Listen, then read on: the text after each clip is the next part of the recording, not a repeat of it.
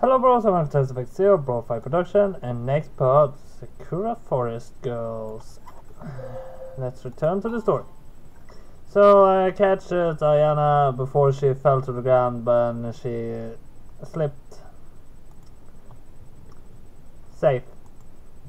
I wind one arm around Diana's tender back while bringing our bodies close together. Her chest presses against my own, and she looks up at me, flustered surprise. Thank you. It's no problem. What are friends for? I grin at Diana, feeling smugly self-confident in my survey rescue attempt. So what are you saying about being careful? Anna's face with such an already pink turns pink still at my needling. She glances away, pouting. I meant what I said. We should be careful. I just stumbled over a tree root while we were walking. It was a bad timing on my part. I must look so silly. Just a little. But it's alright. I'm not going to judge you. I think you're cute, as a matter of fact. I don't know if clumsiness counts as cuteness, but... Anna swallows, then glances back at me, her pale eyelashes tremulous. You really are a good friend, Yaya. I appreciate it a lot. I don't know what I would do without you.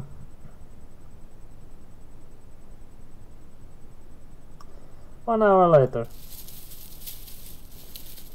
Huh. You okay, Ayana? Yes. I'm fine.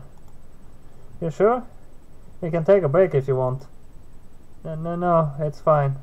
You're almost there. Alright, suit yourself. I don't mind stopping though, and giving you a piggyback. Wouldn't it be too heavy? Nah, I'm sure you'll be as light as a feather. Half Ayana, what I hope is consoling grin, and she smiles friendly in response. We've been walking uphill for what seems like a small eternity, though it's actually, in actuality, I don't think it's been all that long. We finally made it to the base of the cliffs upon which sits. But now we have to travel its twisting, turning trail.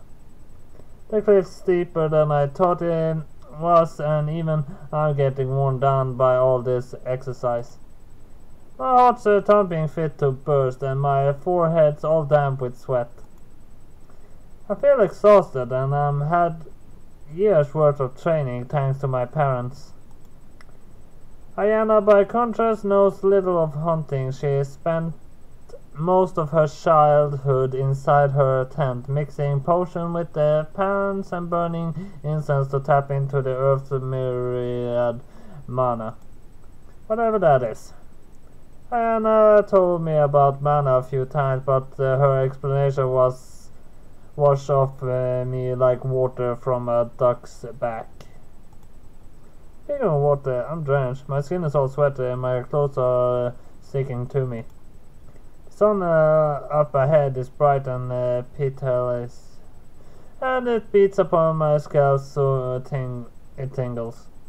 I'm afraid Ayana might fall again. But she's not complained since we started our ascent. She hasn't said a single word to me.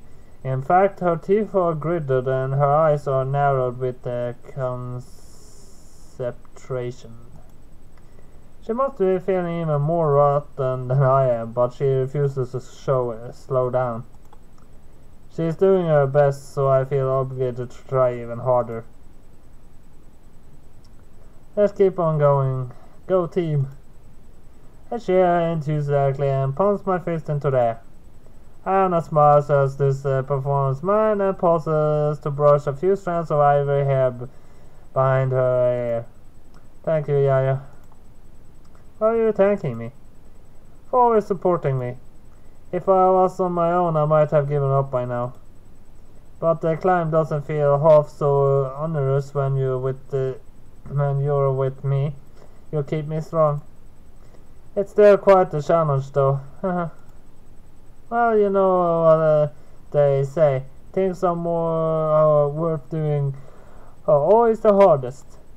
Just think of the satisfaction we get when we make it all the way to the top of the cliff. I bet the view will be really nice. I'm sure it will. Hannah smiles at me bashfully. But it will be even nicer with you. Diana takes my hand in her own and gives me a squeeze. I don't expect this, and it brings a flush to my cheeks. My palms are all sweaty and I feel a bit self-conscious as Diana clings to me. But then again, Diana's sweaty too. I guess my rumple-disvalent state doesn't matter all that much. That's what common sense dictates. But it doesn't stop me from feeling self-conscious. Are you alright with holding my hand? I wouldn't do it if I did not want to, unless you don't want to. Of course I don't mind. In fact, I like it. It's comforting. I feel the same way. Being with you always cheers me up. When I'm with you, I feel like I can do anything. Same here. I grin. I guess that's cause you're such a good friends, huh? The best of friends. And I squeeze my hand within my chest. My heart squeezes too. I appreciate the sentiment, but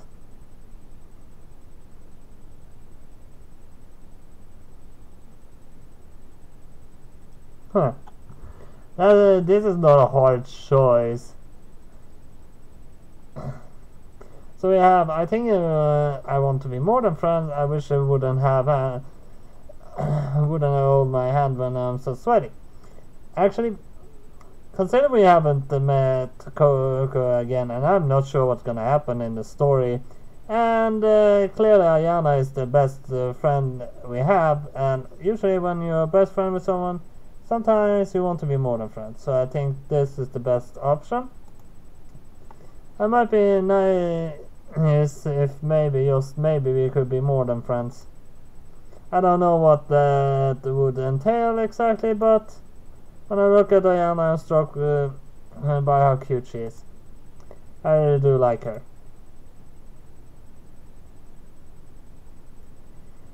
Half an hour later. Finally, I can't believe it. The cliff has finally been defeated. Ayana and I have reached this peak, bringing our arduous climb to a close. Isn't this the same picture in the background, but daytime instead? No, wait. Didn't the background in the main menu have trees behind it? Huh, I don't know. I hold one hand to my face, shielding my eyes from the glaring sunlight, and tip my head back. The sky above is no longer feathered by trees, has never looked bluer. It's so pure, almost completely devoid of clouds. It reminds me of a lake. A gentle breeze catches my hair, making it flutter. This is amazing. I smile, pleased despite the sheen perspiration which clings to my forehead. We're up so high I can see for miles around. The tops of the trees are so small, like pico pieces, and look over there. I point my hair fluttering behind me in the breeze. I can see the village we came from. It's so tiny, like a village for ants. I smile at Diana, my arms linked behind my back. What do you think, partner? Are you pleased, excited, ecstatic? Well, not saying much, huh? I poke cheek with my index finger. Cat got your tongue?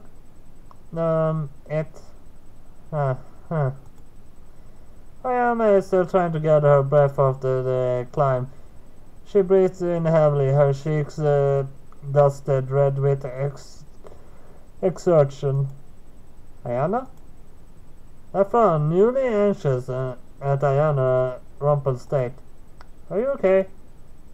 I'm fine. You don't need to worry. Are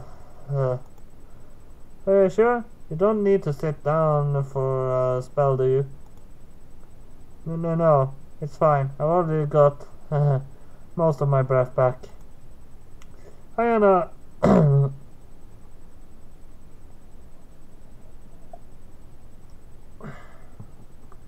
Ayana straightens up, then glances about the summit of the mountain.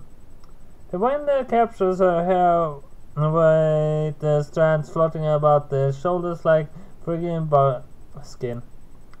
It's very pretty up here, isn't it? That's what I said. We're so high up, it feels like we could reach out and brush the sun with the tips of our fingers.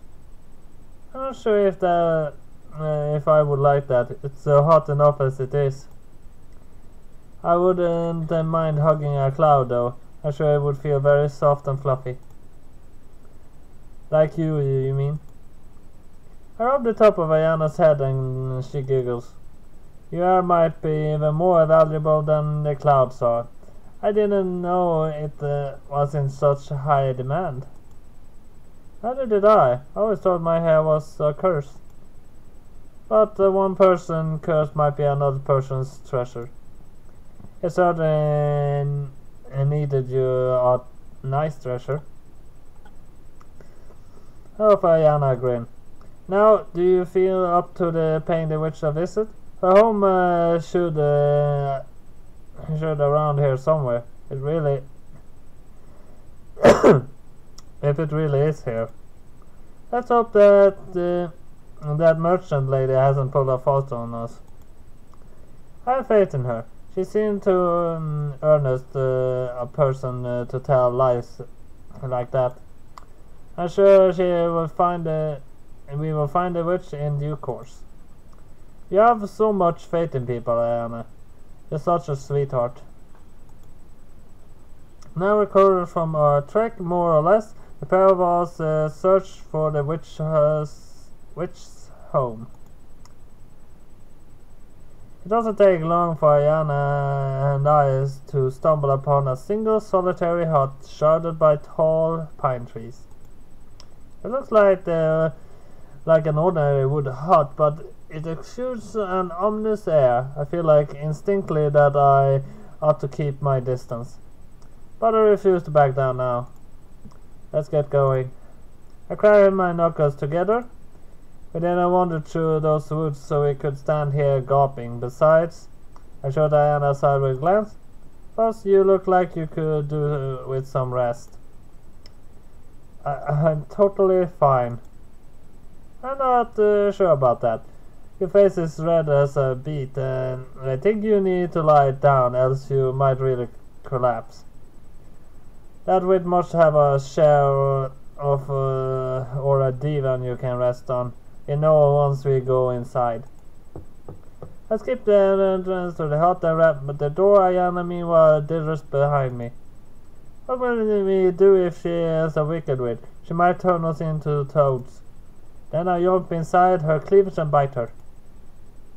You can't bite a witch. I can do whatever I want. I won't let some old lady boss me around. Besides, if she really anything like the witch I've heard about, she'd be withered old lady with a hooked nose and a head like a prune.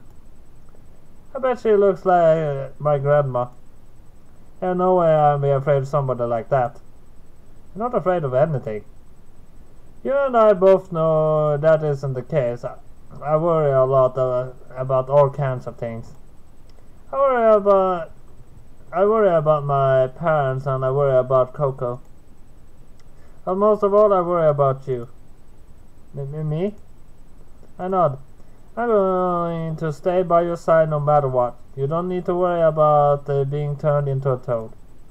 I'll protect you, no matter what the rotten smelly old witch does. That's very sweet of you. But maybe we shouldn't call the witch smelly. She might get offended. Anna pauses, assuming of course she actually inside that hut. If she isn't there, we just sit on our butts down and wait for her to come back. It's as simple as that. I open the door again more loudly this time, but there's still no response. I frown. Maybe she really isn't in, like Anna said. Or maybe this is some sort of trial. I gave it another go just in case. Hey Wish, if you're in there, give us a sign. My friend and I traveled really far to find you. And we're tired and we'd like to sit down. Open this door right now. If you don't, I spit in your eye. I command you to. Ah! My eyes shoot upon it with a alarm, and all of a sudden the door to the hut swings inwards. Left with nothing to support my weight, I stumble. Yaja reaches out trying to catch me, but she's not quick enough. I fall shearing through the air and collapse on the ground. Yes, that's smart, damn it. I wince. What's the big deal, you rotten old witch? I lift my head, and the moment I do, my voice tapers away. Oh god! That's more than I expected.